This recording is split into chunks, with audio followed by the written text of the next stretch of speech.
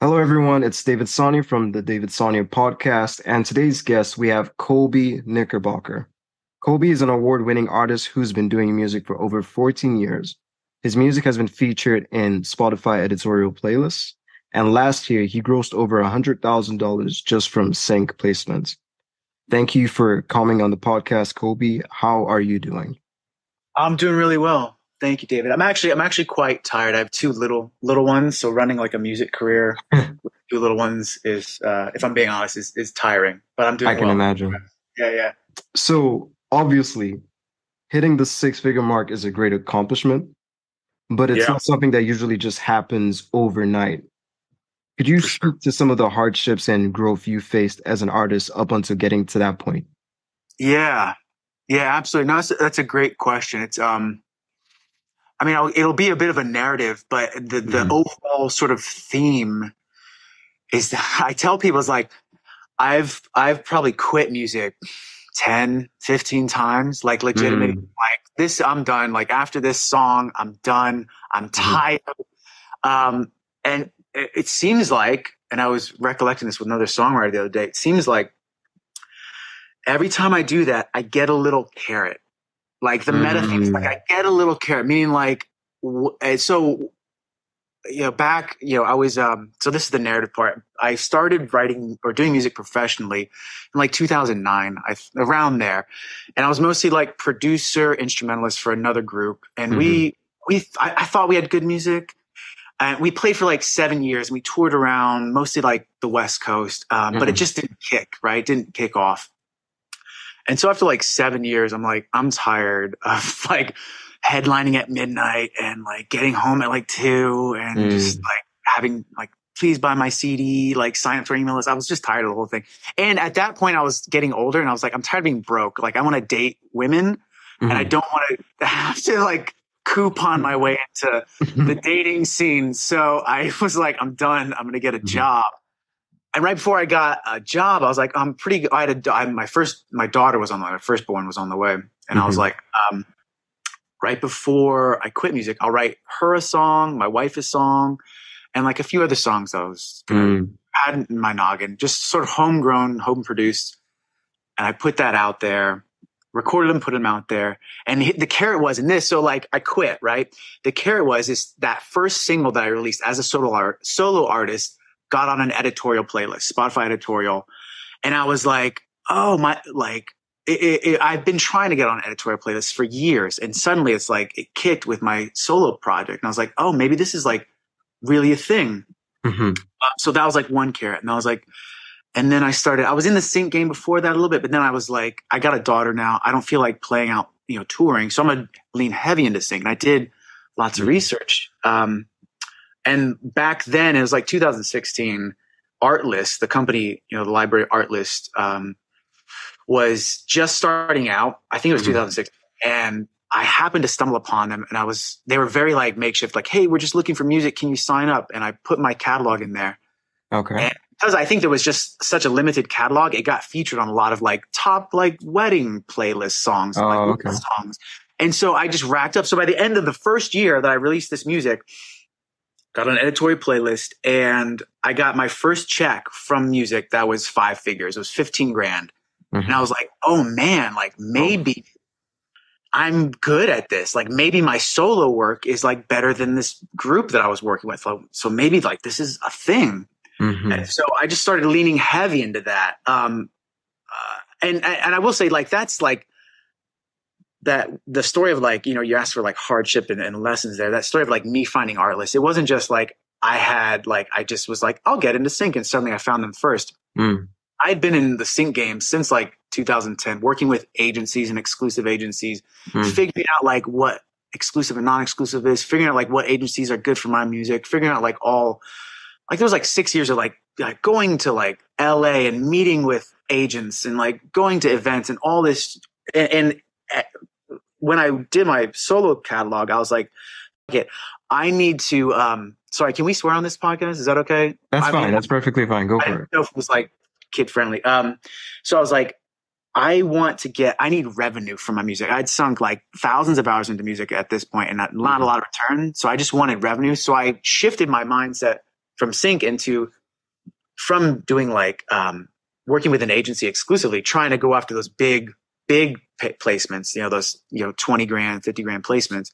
And I was like, I'm gonna do bulk sales in micro sync licensing. And there's a few libraries out before that, like Music Bed, Music Vine, a Pond 5, whatever. And I found this new company, Artlist, that was doing micro syncs. And I was like, I'm going to generate like whatever, 5,000 streams or 5,000 syncs for like $5 a pop.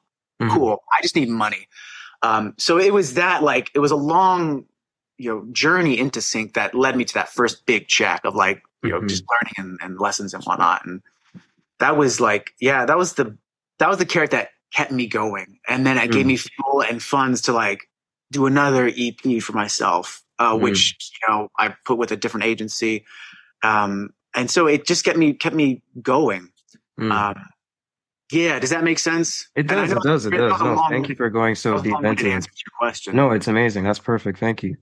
Actually, to follow up on some of the things that you mentioned, you spoke about, being sometimes maybe being in exclusive situations, then maybe working in non-exclusive situations. Yeah.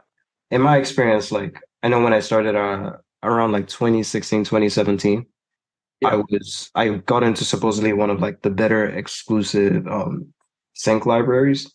And what library was that, if you don't mind me asking? I prefer not to say it because no, it's fine. It's fine, man. But like it's just in my experience, I put 4 songs into them, and from the research and everything, they were supposedly like in the top 5 libraries. And over a year, like having my music in their library, nothing had happened from it. Yeah. And at this point in time, I'm also selling beats, which is essentially just licensing as well to artists and even some visual people like films and so on. Sure. So I was in this scenario where I couldn't use that music that I put exclusively into that library, but I was in a situation where I was getting licensing for myself non-exclusively, and like it was working that position. I just wanted to see from your experience, like, how has been the exclusive versus non-exclusive like journey working with, I'm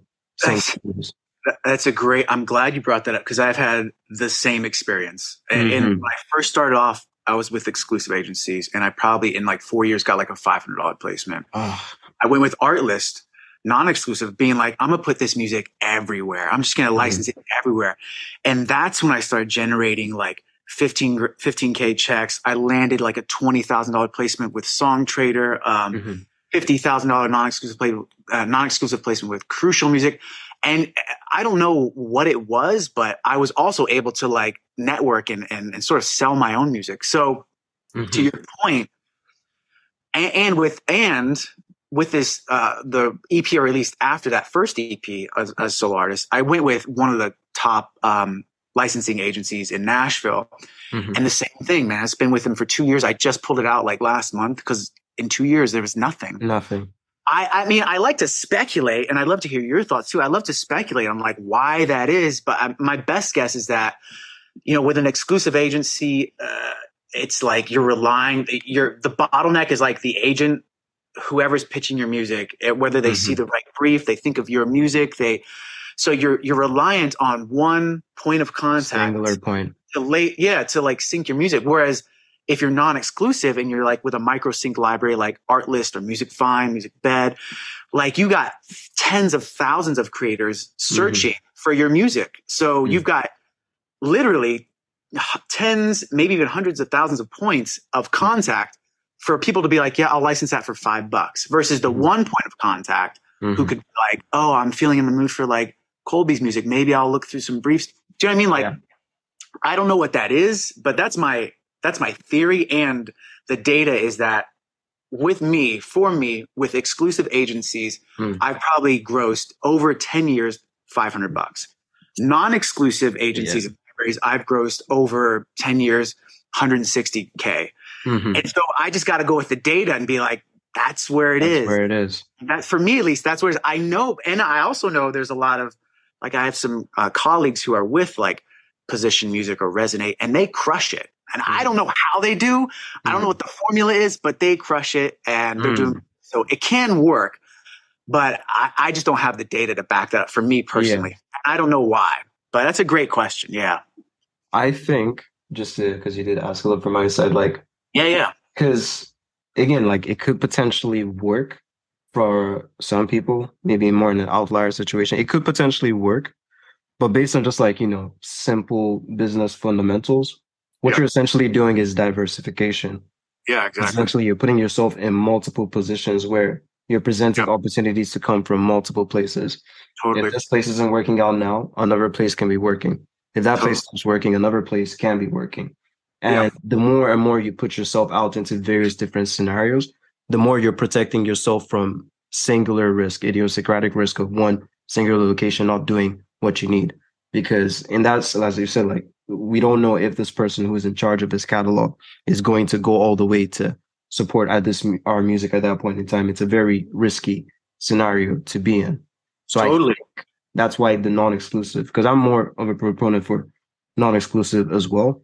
Just Yeah. because it gives you a little bit more agency and control in like trying to get more, maximizing your opportunities. Absolutely. I love the words you used great. You used very expensive words, and I love it. The idiosyncratic and the more agency. I love that because Hmm. what I'm doing now with this, I got a new EP like currently in a waterfall release, and what I'm doing now is I'm pitching directly to ad agencies like the Mm. Dentsu, the WPPs, the Landor and Fitches, Saatchi's, like the guys who are in charge of Ford's brand to create, $500,000 commercials and they need music. Mm. So it's with that agency that I'm like, you know what? I'm sort of acting as my own agent, not in the fashion Hmm. that I get briefs, but I'm like, I'm selling my music. And I love that. And that's why I tell new artists too, whenever I get questions like, exclusive or non-exclusive. I give them like the data, but I'm mostly like, it feels like you have more agency and you're not totally reliant on one, like you said, one Yeah. point of contact when you're Yeah. non-exclusive. Different libraries can work with you, man, for sure. Hmm. For sure. I totally support that. And even just to add on to like, what you just described, I think the other variable that, benefits your situation is that you have a vast amount of experience doing it. You Mm, understand the lingo, you understand the landscape, and all of that takes time and effort into investing into yourself to be able to pitch yourself in those scenarios. Because mm, not everyone can just, I'm gonna go talk to this ad agency. You have to have a certain level of confidence, totally. understanding, and just that To- experience which you've developed for yourself to allow you to give yourself that competitive advantage, which is totally. important. Um, Totally. mhm. Yeah, go ahead. Sorry. It's interesting because like I know I was going through your TikToks and you did even mention it about after you have your music head, once you've created the music, you need to put on your business head, which Yeah, is yeah, I can tell that you obviously understand and what you're trying to do for yourself, which is also yeah. important. Well, Um, it's mhm, it's I love that you brought that up because it is like I feel like it's the Achilles heel of most musicians is they mhm, and I've seen this. Like, if you can just, I tell musicians this, like, if you can write a coherent email that doesn't ramble on, if you can mhm, get back in a timely manner, you can mhm. answer your cell phone when agents call you. You're going to be ahead of the game by like ahead of 90% of the game. Do you know what I mean? Yep, Like, just 100%. very basic business like sense. You'll be ahead of the game, and it's frustrating, not frustrating, but it's I don't know if it's disheartening for me when I see like musicians who have great music and they can't, I don't know, they don't have that business mind, that left brain or right brain mind that can get Mm, them in front of the, see mhm, their music as a product that they're selling versus mm, intertwined like artwork that they're really mhm. precious of. Yeah. So I love that. That's a great point. I do actually have a question that's kind of, towards that. Do you think that let's just say your business brain became better optimized while you were a dad because you have more responsibilities, so you have to think more critically of how I need to do this to make sure that it works out so I can take care of the people that are dependent on me. Yeah, 100%, 100%. Mm, Um, it was more, it was less about being optimized as far as like I have to take care of people, but more around my time became more precious. mm-hmm, So in that regard, I was very analytical and looked at the data, the historical data, and looked at the trajectory of where I wanted to go to say, like, I need to optimize my time in the most efficient manner. mm-hmm. And there's a balance there. Like, you can be too optimized where you're like, there's like no fun, right? There's no like free, like, all right, I'm going to like, jam for like 15 minutes by myself. Like, you can be too optimized. But Mm-hmm. what it did was it forced me to be like, my no became stronger. I guess that's the better way of putting it. My Yeah. no became stronger. So like when there was like hey, can you play at this winery? It's like $50 for 4 hours. I'd be like, no, thanks. Like, I don't want to, and I don't need it.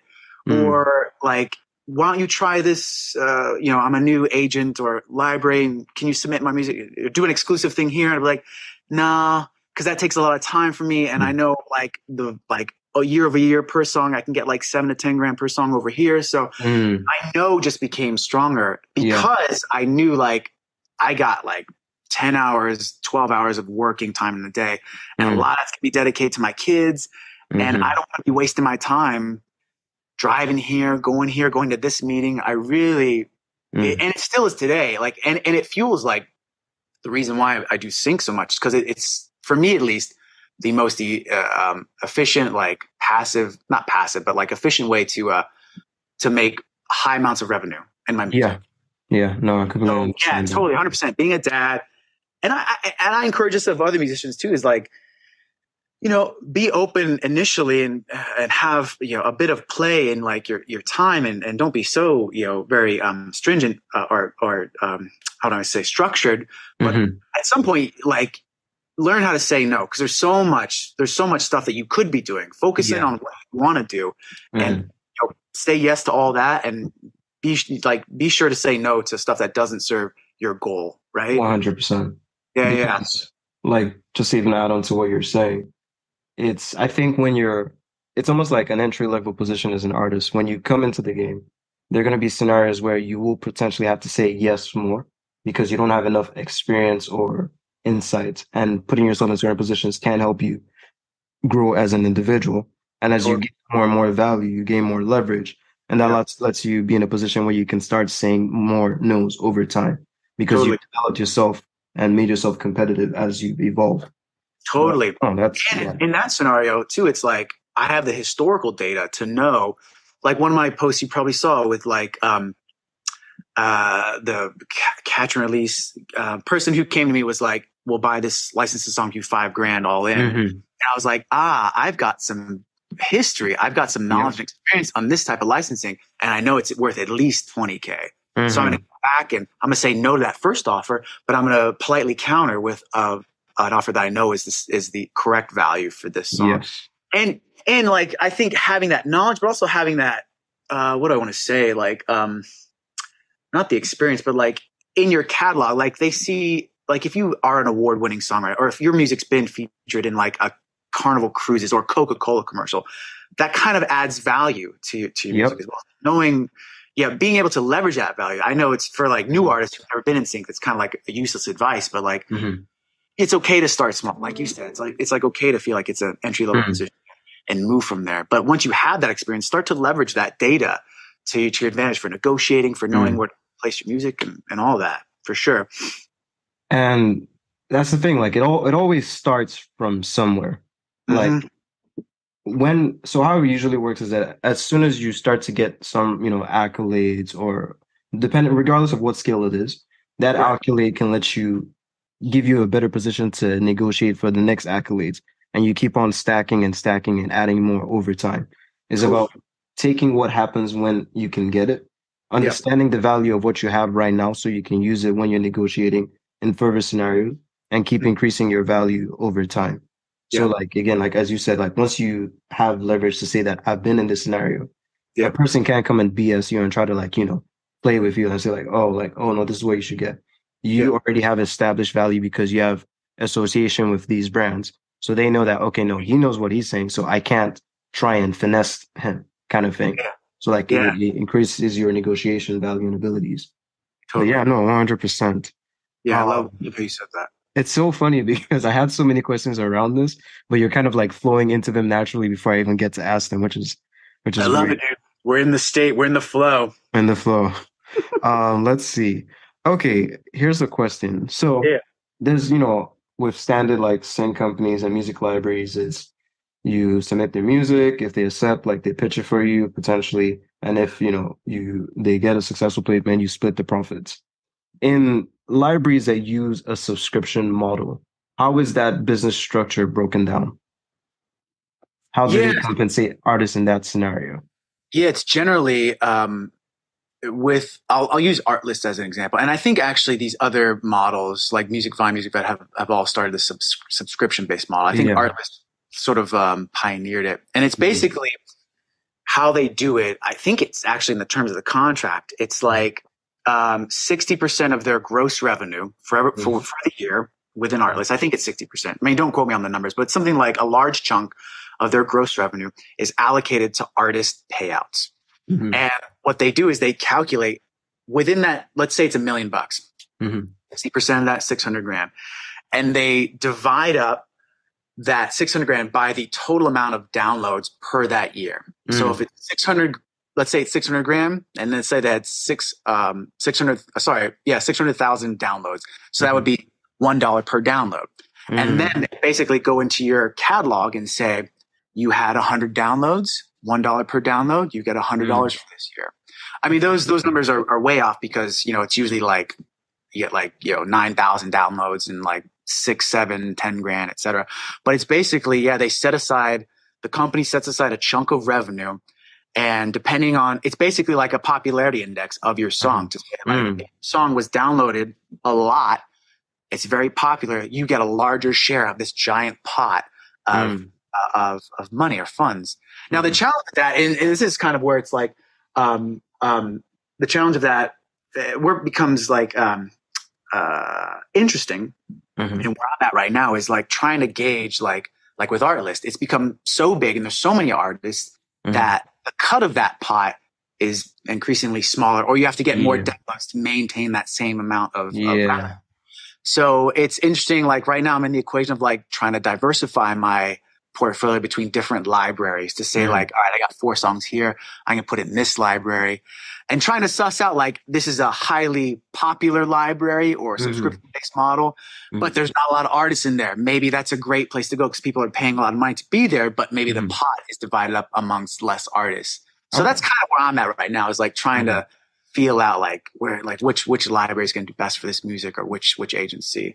But yeah, that's generally how it works. I would be surprised if those other subscription models had a different model. And with like Artlist, for example, does your catalog have to be exclusive with them, or do they represent you non-exclusively? No, I think that's a great question. So Artlist is kind of in a little bit of a backtrack on that. Artlist feels like it's got this like not bad boy reputation in the sync world, but like some libraries like specifically do not like your music to be an Artlist and in their catalog. Yeah, I've had a few libraries say this directly and explicitly, and the reason is that I think because Artlist came to the game first and sort of undercut everybody. Yeah, basically like, you know what? It's not going to be $60 a download. It's going to be a subscription based $200 a year. You get unlimited downloads. Take that.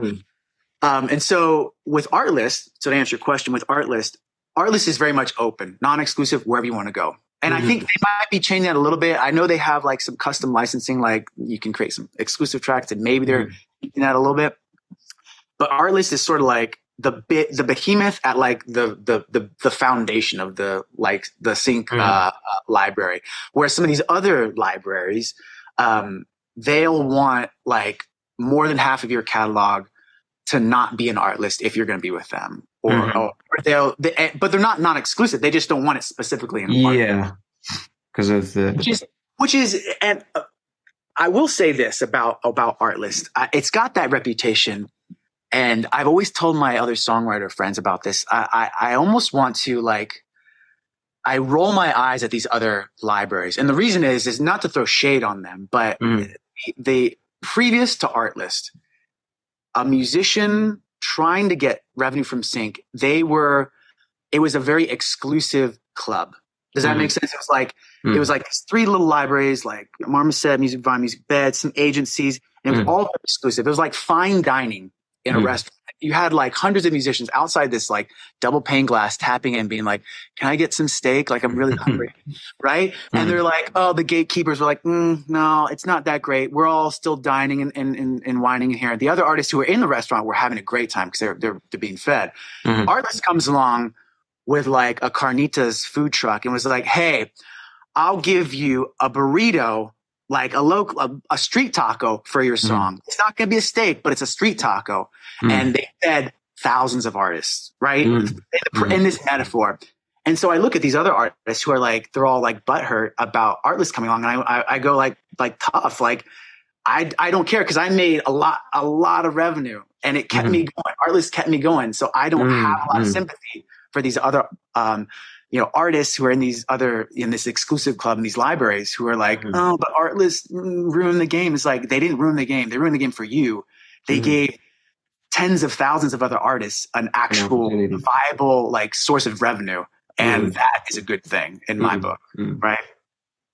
It's such a fascinating concept, like when you really think about, I guess, when a business model that's generally the standard changes because of, a company being like, a changer, like switches up the structure and seeing how the old guard and the new guard, I guess, are at odds.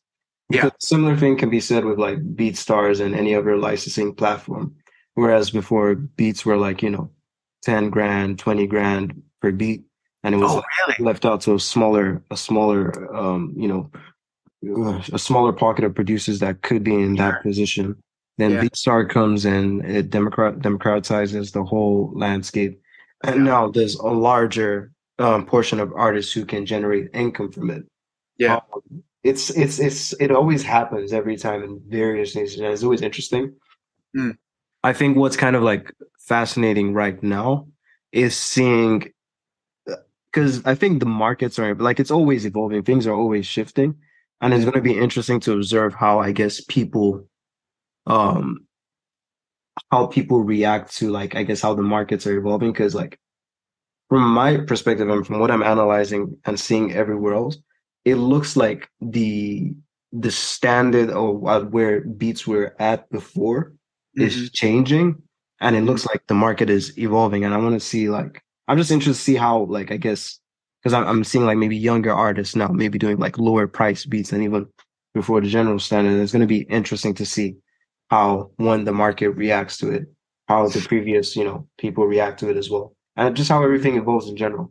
But it is interesting. And I'm seeing that as well. Like, I think this ties in to your comment, ties in well to like AI generated art. Yep, that's going to be another variable, right? So that, and I think my prediction is that with like the access to creating music is so the barrier to entry is so low, right? It's just like a cheap laptop, Fruity Loops, Logic, whatever, music, GarageBand. You can make music, right? You can throw it out there. Anybody.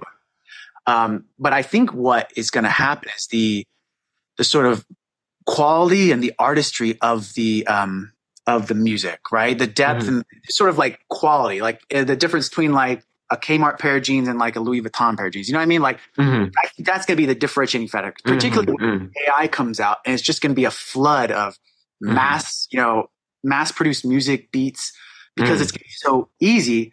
I think for artists, what's going to be important is sort of diversifying and sort of weighing, for lack of a better word, your catalog into like, this is my entry level catalog or my beats catalog. It's like, I got 10 tracks in here, beats on this, that I'm going to flood the market with. And then I'm going to hold back some of these other tracks for like use or like higher end use. Cause it's almost like creating false supply issues with your music, the diamond industry. But I think that'll be, that's kind of how I'm viewing it now is like, I have like my catalog that's just everywhere. And then I have like some songs I'm like, well, these are exclusive. These aren't everywhere. And so that creates a false supply issue with my music. And I think will create like more demand. But it will be interesting how the market shift. I think, it will be interesting. I think even just as a general plan, it's just smart because you're positioning yourself in multiple sectors. It's the same thing as like, it's also like, for example, some producers may do like a custom beat, and that's like their high ticket product where they charge a higher price. Then they also have beats that are available for a different market that's more cost, effective for like people at a different budget level. It's always smart to see all the places that you can position yourself with based on your skill sets and the products that you have.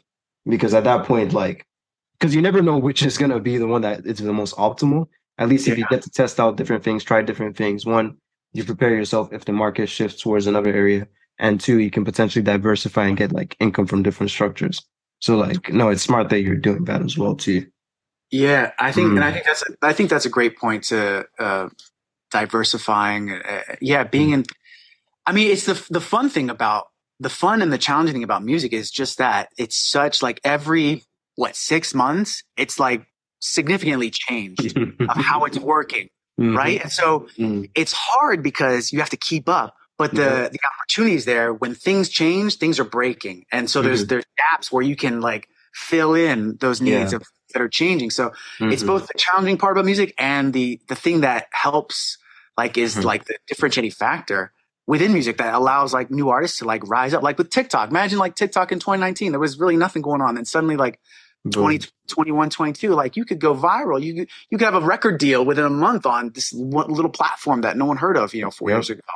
Um, And so within a year or two, it's already the landscape is already evolving and that's changing. what I So mean. Like it's I was crazy. talking to my guy like a week ago Hmm.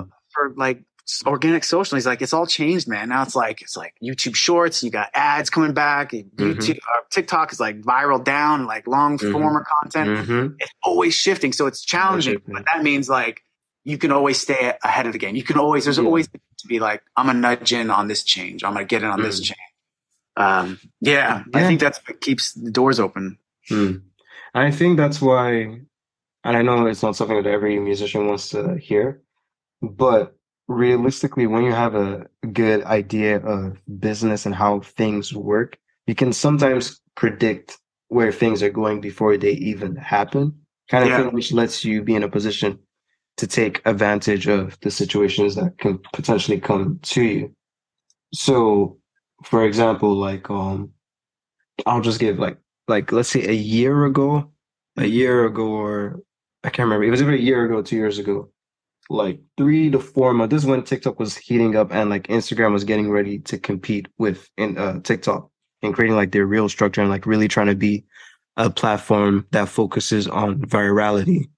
yeah, So I remember like I wrote like a post talking about like, that this transition was coming and just, take advantage of it when it happens because when you also have experience, you also know that these things don't last, these yeah. moments of virality. Like there's always a period where a platform or something is going to give you like, so much growth, then it starts to level off once they've gotten what they want out of it. So Yeah. like I remember at that time I was like just trying to advise as much people to like take advantage of this while it's there because Yeah. it's not always going to be there. And you kind of almost have to wait for the next cycle of virality to Totally. capitalize on it again. I think that's probably one of the more valuable pieces of advice in the music industry, Mm, specifically with organic social media, hmm. paid ads, etc. I mean, I'm kicking myself because in 2019 I was like, I don't want to be like I was like every musician be like, I don't want to be I on don't want to another be thing, on TikTok. another thing, and I'm kicking myself now. But Yeah. same thing can be said for like sync licensing. Hmm. In regards to and what I mentioned before is like when I got in with Artlist, I think I was one of the first 100 artists on the platform, and Mm, that allowed me to ride the wave of Artlist growth, and now they're like the hmm. biggest library, I think, or they have Mm, the biggest platform in the industry. So to your point is like to other artists when you see like something. And I'd love to get your opinion on like what you see changing, but like when you see something changing, try to get in on it at least a little bit and try to hmm. shift your strategy and thought and try to be dynamic around it because it Hmm. can like Artlist, like it's probably I think it's harder to get into Artlist now. You're not Hmm. getting as much revenue because there's a lot more artists on there, but Hmm. like years ago, like it was good, like the getting was good, and now it's like not so much anymore. You got to look for what's the new thing going on. Hmm. Is that Hmm. Mm. Mm. It's tough. I will say I think some general things that are always good to have is rather than depending on virality, you want to focus on like I think three things that are really good that are helpful is one, having a decent understanding of ads. Because at that point, you're not necessarily focusing on trying to have this blow up moment. It's more so yeah, if you have a certain budget, if you have the right piece of content to market, you can kind of predict how much, like, let's just say followers or engagements you're going to get. And at that point, you've set up a foundation for having a predictable business. Yeah. So like that's the first thing. The second thing is also to try and, rather than having quantitative growth, try and have qualitative growth. How much Yeah. can you build the relationship and value with the people Yeah. that come into your universe, your ecosystem, focusing on those individual interactions, individual comments. All of those scenarios are like what builds the value with each individual person that, taps into your brand. Because that relationship, let's just say if you built a strong relationship with one individual person, it increases the conversion rate of the potential business in how they can support you. Like a random person who follows you, but like they don't really care about you versus someone who actually appreciates what you're doing and like they feel like there's a connection is more likely to financially support you. So Totally. like in those scenarios, like again, so going back to having like at least some ad marketing structure so you know that there's something that you can predict and have an idea of what's coming in. Those people that come in, build a relationship with them, then ideally also then the third thing is moving people off these platforms, have them like on an email list or uh, text line, something that you control the means of communication Yeah. because you never know when these platforms are going to change the structure. So the more that you have people within your ecosystem that you can always directly contact, the less of the less vulnerable you are to the platforms. So Yeah. yeah. I love that. I love all Hmm. this. I love the point number two Hmm. specifically. And I usually, I do this and I tell artists too, is like, do the things that are not scalable. And Hmm. to me, that I think you get this is like when someone follows you, reach out to them. Hey, thanks for the follow. I love that you're Hmm. following. You know, here's my latest single. Or when they comment, hey, thanks for the comment. Love, like, be engaged with them. They see that Hmm. because the bigger artists that they follow, I don't know if they ain't got time for it or if it's just too many people messaging them, but like, you're not going to get a message back from, Hmm. Dre or, Hmm. Miley Cyrus or whatever, but they can form that relationship with you and feel like they're part of your universe. So I love just forming those relationships, and it's such an easy way. Like if they came from your ad, like you've got them in your universe. Your work Yep. is working. So Hmm. make them feel like they're valuable to you. Yeah. Which Yeah, is I love which that. is I think what it comes down to. Like it starts with having the mentality of appreciating the people who appreciate you. Totally, Like you have to realize that these are like the foundation for how you as an artist are going to move forward. It's not just simply what can I get out of them, is what can I create that is beneficial for everyone that's coming into this ecosystem. And totally. like from there, like it's funny because like as you said, do the things that aren't scalable. Like once you start to do things like that, like your stability becomes so much stronger. Like it's Yeah, easier to have a less fear because at least you know you've built something and people who appreciate you. yeah, Like and also like you have the opportunity to also potentially evolve over time because these people, you know, there's a relationship, there's an understanding, they have an idea of who you are. You may go in a different direction over time. There's so many things that you can evolve, but because you've established a relationship with them, they're more willing and open to potentially see you evolve and stick with you. So like that's part of the process of building a community, as people always say. It's not just getting followers, it's building an actual community. totally. And like, I mean, I'm sure you've seen this. I've seen people with 100,000 followers, Hmm. but they couldn't get someone to the show or buy merch Hmm. because they got the followers, but they don't have that fan base, that loyal following, Hmm. which yeah, which I think is like you said, it's critical for musicians' growth and for Hmm. stability and different sources of revenue, Yeah. all of it, Hmm. 100%, 100%. No, 100%. Just to pivot a little, actually, no, let's stick with sync for a second. Obviously I've heard the story of how you got the $20,000 placement with Uber, but Yeah, for the listeners, could you tell them how that whole scenario went down? yeah, totally.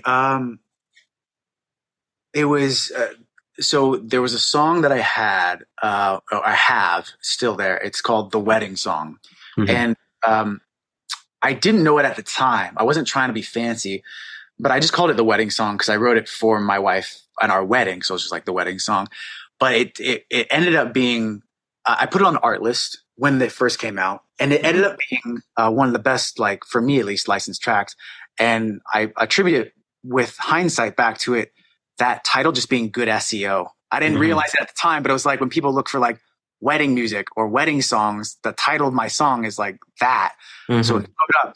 So that song from 2016 to, and still it's just being licensed, it was thousands of times, tens of thousands of times per year back in the day, now like thousands of times now. And so it's kind of everywhere in a lot of music video or wedding videos. Wedding videographers use it. And in one of those videos, a dude, in one of the videos that used one of my songs, a dude used Uber. I forget what, like to get to his wedding or something, but in the little video, my song was playing, and Uber's in the, Uber's like there's an Uber car, or maybe it was in the post. So my guess is, and this is where I'm not sure. My guess is that Uber saw this video. We're like, we want to use that for our summer ad campaign for like, was it last year, I guess. They were just trying to push like Uber's more than just driving. It can do like, flowers, or it can do like food, and it's trying to push. And so they needed to clear it because my music was in this video. They couldn't like change out the music because it was already like, it was live. This video was wild. I guess they could have like muted all, but there was vocals, there was, lyrics, not lyrics. There was, dialogue on it. So they could have like kiboshed the whole thing, but my music was there. So then they sent an agency called Catch and Release, which once they reached out to me, I did some research. They're an agency that's exclusively, they clear music for use in videos. And so the agent at Catch and Release came to me and was like, hey, we want to use your song from this video in an ad campaign. It's going to be, she gave me all the terms, like it's worldwide, 6 months, basically. And the usage was like everything but everything but national TV, which was like social media, ads, business videos, just all of it. And she was like, buy in for both sides, master side, publishing side, all in 5,000. And I was like, and so as I mentioned on the TikTok, it was like 4 years ago, I'd been like 5,000 for one license. That's amazing. But just that same year, and like 4 months ago, VRBO had licensed a song from me for one of their ad campaigns. The same terms. It was like 6 month run, everything but national TV, worldwide, mostly going to use on like YouTube ads, whatever. And I secured that for $20K. So in my noggin, I'm like, oh, you know what? I just did this like 4 months ago. Let's see how, if this will work. So I politely reached back. I'm like, hey, that works. Glad that you found the music. Glad that you love it. I was very polite about it. And it was sort of no nonsense. It was like, I just licensed this song, or I licensed a similar song, to VRBO for $20K for the same terms. Ask the client, if that works for the client, we're good to go. And she came back, and I think I mentioned this video. She came back. It was like 3 minutes. She emailed me back. It was like, that's fine. And there was no back and forth offer. There was no like, we only have 10K. Can you do like 10, or does 15 work? And so it was a great lesson for me of two things of like, if you have that leverage and usage, from past licensing, like use it. To know like the client who's asking what kind of, if there's a Fortune 500 company, or do they have a budget? And 3, kind of always ask for more than you think. I was like, my buddies were saying like, oh man, 5, ask for like 12 or 10, like double it. That's going to be way too much. So I was like, you know what? I'm going to go for it. And if in my head, I'm like, if it's too much, they'll counter offer, because if they already want my video, so they'll counter. So I'm not going to I'm not going to show my medals like a newbie, but and I'm probably not going to walk away. So I tried, it worked. But her response time tells me like, I probably could ask for 30, maybe 40, but lesson learned. I mean, I feel like I won, but it's like, oh man, I didn't realize like she was like, yeah, it's fine. They may have a budget of like 50. I don't know. But that's hilarious. Yeah, it was great. So that was like, I love that story. And it's, and the other reason why I like that story, do you mind if I keep going? Like this is a long. Keep going. The other reason I like it is because like I tell like I tell that story in the TikTok, and it feels like I think a lot of people look at this and like, oh man, like you just got that sync. Like it almost feels like it just like popped out of nowhere. Mm-hmm. But to like, I tell musicians like, you remember, like I was in sync from like 2010 to like 2006 or 2016 with exclusive agencies, learning that they didn't work. I went with Artlist in 2016, like to like diversify. I was in Artlist, and then from Artlist, they found this video. So this is like, 13 years of work of me trying to figure out the industry, the game, to land this 20K placement. So it didn't just pop out of nowhere. Like this is, there's a lot of like pivots and moves and legwork that got me. A lot of sweat equity. A lot of sweat equity, just a lot of like learning, and not to say that it can't happen. I'm sure it could happen to someone like, fresh out of the gate, but it wasn't for me. It was a lot of learning and a lot of knowing where to put my music and all that. Like you, like I completely understand where you're coming from, because I think some people don't understand what it takes one, like, to have that amount of time that's invested so you can even be in the position to even counter and have like, understanding of it. And also the fact that you put yourself in another location where you increase by putting yourself, let's just say, in Artlist, and your music was being synced multiple times. You increased the variable of more visibility by each individual sync as it happened. And it just so happened that Uber had seen one of the companies of one of the videography of a wedding that used them, and that led to that as well. There's multiple things that have happened that's led up to this one singular moment. And that's based on you putting things out consistently, you positioning yourself, testing things, trying things out, risking, understanding what it is you're doing, trying to be business savvy. It's not just, it just happened. Totally. Things led up to that. Totally. And it comes back to, it's reminding me of like the very first question we had about like exclusive versus non-exclusive. And it's reminding me, like, I'm still a relatively new artist. Like I make a lot of revenue in sync, but like in the artist field, like as far as like listeners and streams, I'm very fresh. And so it's almost like, it reminds me of like, as a new artist, it's probably more beneficial to go non-exclusive because you get that visibility. Like when I started singing with Artlist, my streams went up as well. Like it was basically like I was being paid to be marketed, because all my music was in these wedding videos where people would message me. They would DM me like, I just heard your music in this YouTube video over here, or this like little commercial here, or this film, or this wedding. And I gained a lot of fans through that mass visibility.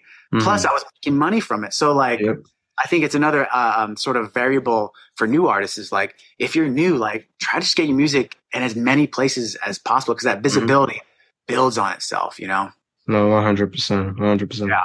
How did it feel getting those messages, like people sharing their special moments around how it's great, man. It's great. I love it. I love it's those I mentioned before. It's like those carrots throughout my music career. I've gotten a few, and I think I've saved a few of them where I get emails of like, I was in a hard place. I listened, I heard your music, and it brought tears. Like it changed me forever. And for me, when I get those, it's so encouraging for me, because at least I tell my wife, because it's a lot of work. Like, music, it's music. It's a lot of late hours. It's a lot of work. And I say like, honey, I can't explain this because she's not a musician, but I'm like, it's like the closest thing to like real world magic that I know of. Check this out. I can have a feeling. I can write down a chord progression with some lyrics. I put it on Spotify, and someone in Japan later hears that, and I can affect their biophysiology. Like I can affect their mood. Yep. I don't know what other thing, like cinema can do that. Like, but for me, it's like, that's the coolest thing ever. And so when I get those messages, it's like, it's very encouraging. It is. It's very encouraging. I'm sure you've gotten that too with like, I see on your Instagram where people are like, you really helped me out. Like it's a good feeling to know like, that you're valued. Someone else looks at your art and your work and goes, this has value. And that's kind of cool. It's a cool feeling. It's such an important thing to really also reflect and think about and be grateful for. Because like I've experienced that from the music side and also from the education side with the business side. And like, it goes back to what you're saying, the things that aren't scalable per se, because rather than focusing on the total number, you're reflecting on the value that you added to that one individual person.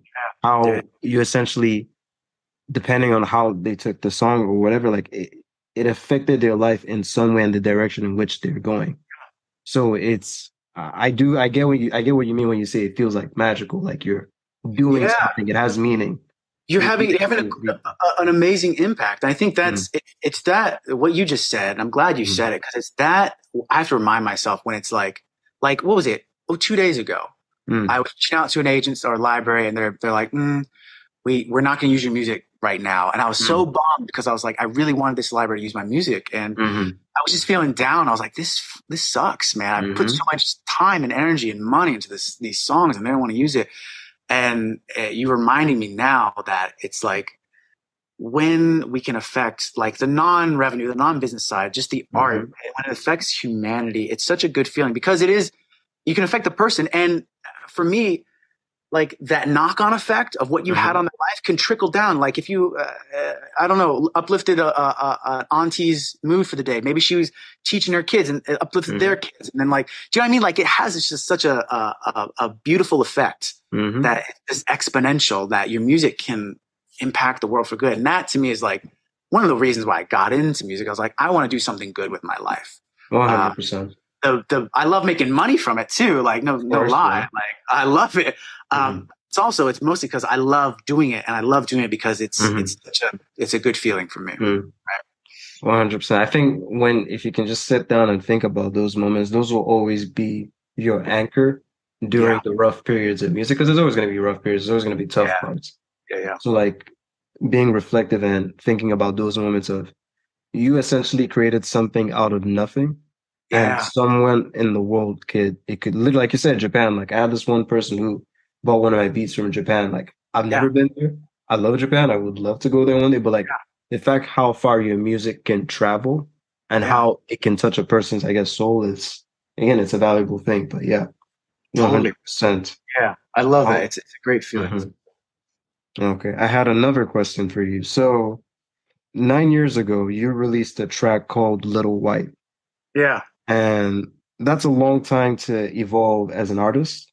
mm, And over that period, your relation with your older music can change. yeah. When you listen to it, do you cringe because you feel you're a better artist, even though others may look? That's a, Or do you look back with fondness because it represents a timepiece of a previous version of yourself? that's a great question. It's so interesting that you picked that track. Mm, You probably, I mean, you're spot on with it. I think it's like it's a mix of both. If I'm being honest with myself, hmm it's a mix of like that was a cool time. Like what I was working with those bandmates, and it's a memory. You know, it's a sonic memory in my head of like what I was doing, and I listen to the lyrics and I'm like, man, these are not great lyrics. Or like, I could have done a lot better with like, oh, I should have done like a lift there, or like maybe I could have hmm done something else with the harmonies. hmm Yeah, it's a mix for me. I will say it's not a great thing to do to be hmm like, to look back at your music and go, oh, I should have done better. Because what I hmm have is like, it was a moment in time. You do your best, you move hmm on, you do better next time. But Yeah. yeah, I look back and I'm like, there's a little bit of cringe. I do, and I guess that's a good thing. I mean, not a good thing, but like me as an artist now, hmm I really dig the art that I'm doing now. hmm So I guess the growth that I see in the difference of the previous music and now, it's wider, uh, hmm for better and for worse. hmm And so, yeah, it's like I'm really digging, and I'm sure 10 years from now I'll look back at the art that I'm making now and go, oof, Yeah, wow. yeah, yeah. I guess but I also guess then it's a good indicator of like how Yeah. far we've grown as artists. If we look back and go, wow, hmm that I really didn't know what I was doing with that drum sound, or like mm those vocals are really off. mm You can recognize that now, and that shows that there's growth. 100%. Yeah, for sure. That's a great question, man. Yeah. I think it's something I go through sometimes where like I listen to some of my older stuff, I'm like, oh, you made that. That's amazing. And sometimes I'm listening, I'm like I don't know how I feel about that. But so it's Yeah, funny because sometimes your emotions can change around it at different time points. Because yeah, there'll be times maybe where you realize how quote unquote this was not as good. Then there are yeah, times where you're just impressed with your level of ability at that point in time when like you did that. It's just like it's yeah, fascinating. It's like you're getting to watch yourself in the yeah. past, like seeing a past version of yourself. And I will say too, like, Mm, I'm probably a good point. Like, a lot of my previous material was self-produced. So when I look when I listen back to Mm-hmm. some stuff that I self-produced, I'm like, say to myself, I'm like, I could never do that today because I don't have the energy, or I don't even Mm-hmm. know how I did that. Yep. And you know what I mean? It's like this, like almost like respect to like the previous version. Yeah. Man, you did this out of like nothing and like Yeah. $500 worth of gear with no Mm-hmm. knowledge, just kind of like slapped it together, and it sounds decent. Like, well Yeah. done. You Yeah. know what I mean? There's that aspect too of like, well, it was Mm. pretty cool. I wouldn't do it again because that was a lot of work. I already even thinking about the whole thing. But yeah, Yeah. for sure. Okay. Now for the final question. Yeah, Actually, no, before this, I did also want to ask, how did the Verbo placement come about? great question. Um, the Verbo placement, and then there was another placement too last year that pushed me over the 6K mark with crucial music, which I'm happy to talk about Mm-hmm. as well. But Verbo, that was through a platform called Song Trader. So Okay, okay. I'm sure you know Song Trader. It's a Yeah. self-service platform. I was in there as like one of the first, like when I was first getting to sync, I was like looking up like best places to put your music, and Song Trader Mm-hmm. is one of those things. So I just threw it up there. I honestly, before that, I probably get $20 every 6 months from Song Trader, just Mm-hmm. like overhead business radio Mm-hmm. or something like that. So I had written them off as like maybe they're just not doing anything Yeah. worthwhile. I honestly, I have a little spreadsheet and it's like a little yellow tab next to it being like, maybe not send music here. Mm-hmm. But then like January of last year, it's a great story too. Cause I woke up, I was on vacation at my mom's house with my kids, and I Mm-hmm. woke up and there's an email that said, your song's been licensed from Songtrade. And I get those a lot, but it's like $15 for like a photographer. Mm-hmm. Open up the email and it said 20,000 USD. And I was like, this has got to be wrong. This is wrong. So I shut down the email. I go have breakfast and I called my bandmate who I wrote the song with. And I was like, hey man, did you get that email? He's like, yeah. And I was like, what's up? Like, what happened? He's like, I don't know, man. We should check it out. So I emailed the lady at the person at Songtrade, and I was like, hey, this is saying like 20K USD. I'm guessing there was like a currency exchange issue. Maybe it was in like Indian rupees, which is like $10 or whatever. Yeah. She's like, no, it's 20,000. And I was like, I was floored because at that time that was the biggest check I had ever received. Yeah. In one placement. Like I was like, oh my God, there's money. And so, it came through, and, we got a big chunk of change, and we were celebrating. I went down to his house. We went out to dinner, put on the business card. It sort of, and the cool thing about that placement, it shifted my mentality, because I'd been struggling a lot, revenue wise with music. Yeah. My mentality to be like, no, there is money, a lot of money in music. You just got to know where like the money's coming down. Like you got to know where to put your bucket.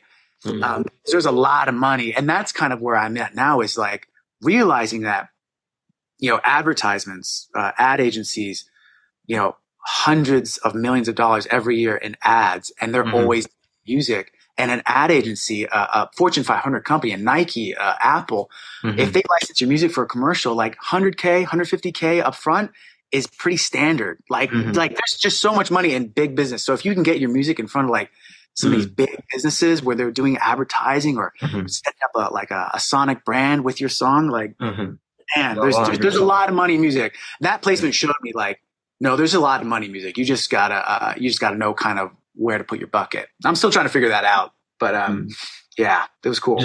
Just add on to that, like I have this one follower. I wish I could remember her name right now, but essentially she does essentially high ticket performances for like companies as well too, where she does performances for companies.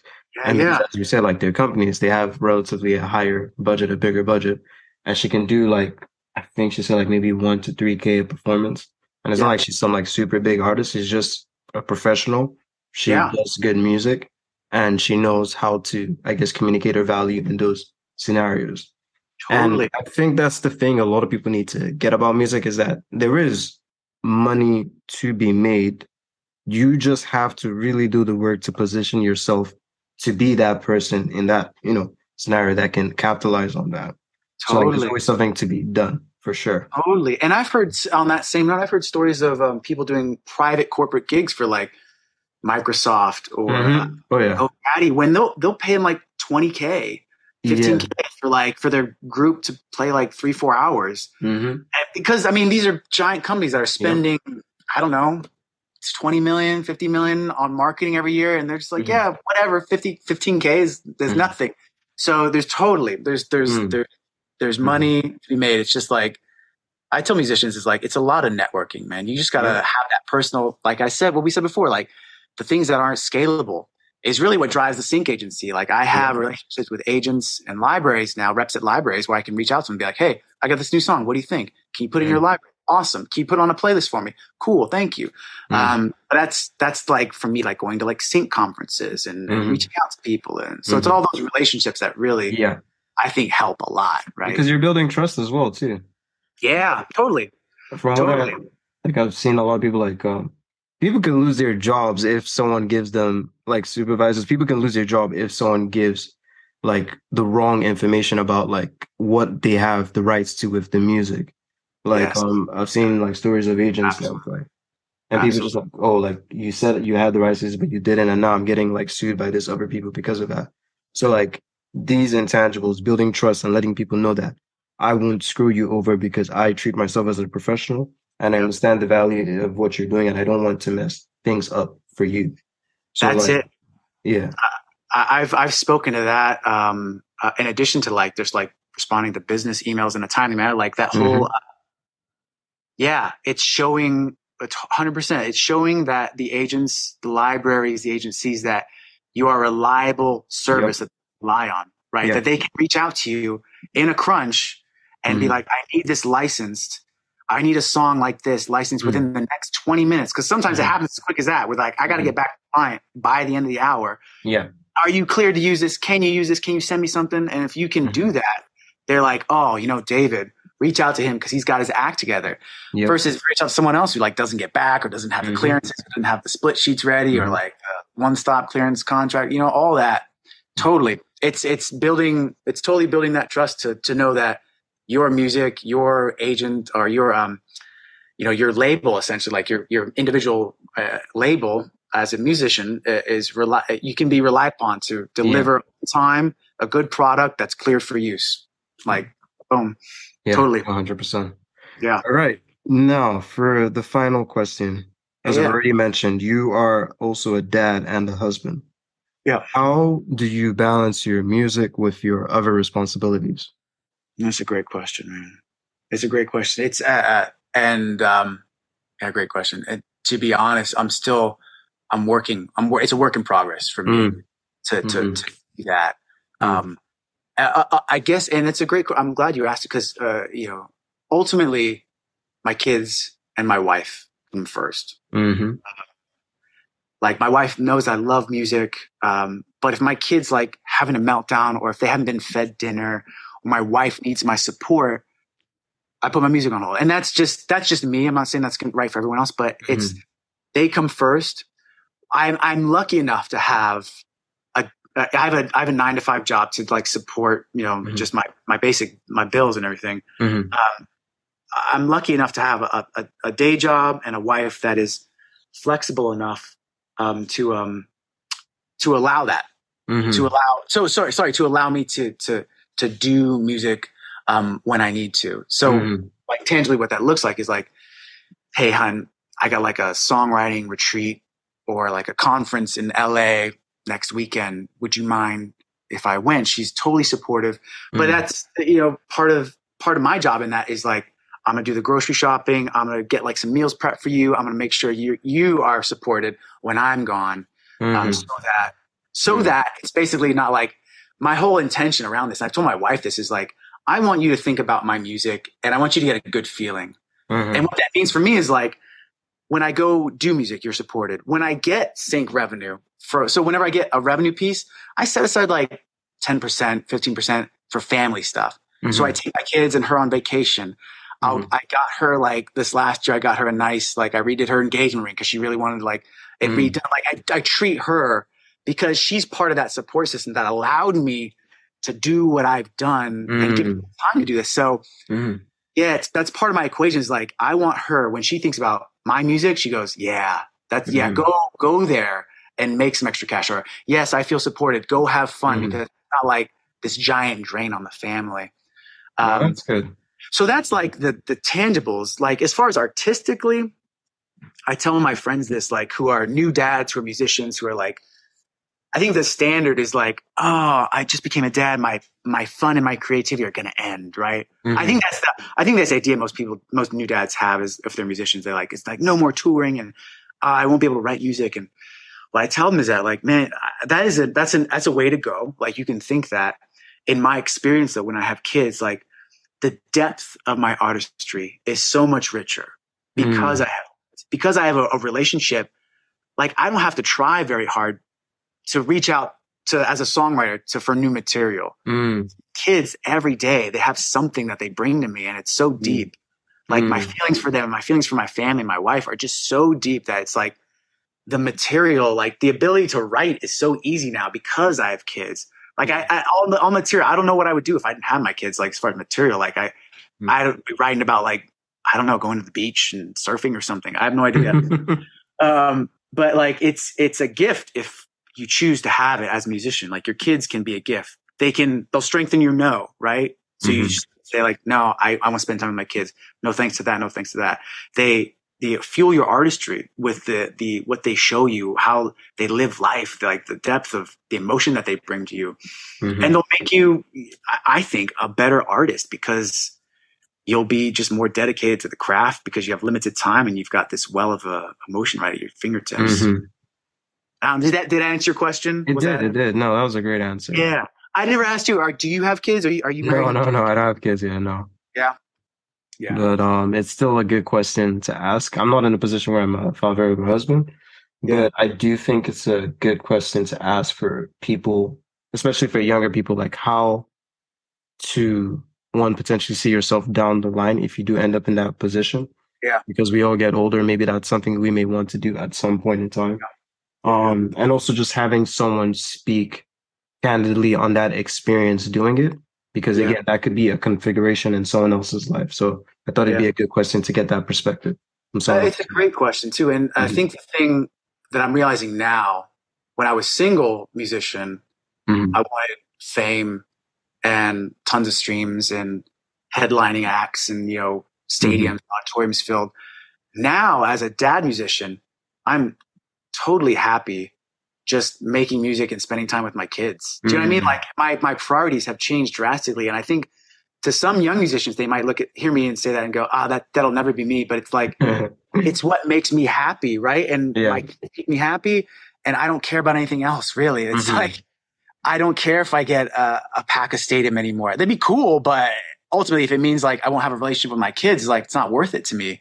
My Hmm. kids make me happy. So my priorities have like 180 shift. Hmm. And yeah, I think if you have kids and your husband, don't think immediately that your creativity or your musician life is over. Hmm. Hmm. It'll definitely reprioritize some things, but you can use it as a gift in your craft and your industry for sure. Honestly, honestly, there's so many parents who I think follow my Instagram account, and like I see them constantly, always still being at it. Like I can see like you how that experience is for them. So I Yeah, believe it for sure. yeah, man. Um, but yeah, no, Kobe, thank you so much for coming on the podcast. This was an amazing conversation. Did you have anything you want to shout out or, maybe mention your social media? Oh, yeah, that's a great question. And also, thank you, David, for having me. I feel honored that this is, we're breaking the ice here with your podcast with me. Truly, I love sending people to your account because you have a wealth of knowledge and totally, yeah. Thank you for having me. It was an absolute pleasure. I love talking shop with other No musicians. worries. And yeah, Colby Knickerbocker. You can follow me. Just it's Colby Knickerbocker. That's my artist name, Instagram handle, TikTok. I got new music coming out. Follow me on TikTok. Probably on Instagram is where I'm most active. But yeah. Otherwise, it was a pleasure to be here, David. Thanks for having me. Also, and just one thing, let people know, like, the kind of music that you make, maybe for other artists who are in a similar Yeah. genre, they can. Yeah, great question. Yeah, I'm mostly like Americana, singer songwriter, soulful folk, indie folk. So it's like acoustically driven stuff, but Hmm. yeah, very. I think it's very I think I write very passionately, very emotive sort of lyrics. But yeah, so Mm, like soulful mm. Americana, I'd say. Okay. Great Okay. question. All right, Colby. Again, great conversation. Hopefully, we'll be in touch. We're already on each other on Instagram, but all right, I will let you go and thank you again for coming on. Thank you. Yeah, it was great talking to you, David. All right, great talking, Colby. Take care, okay? Yeah, you too, man. All right. Bye-bye. Cheers.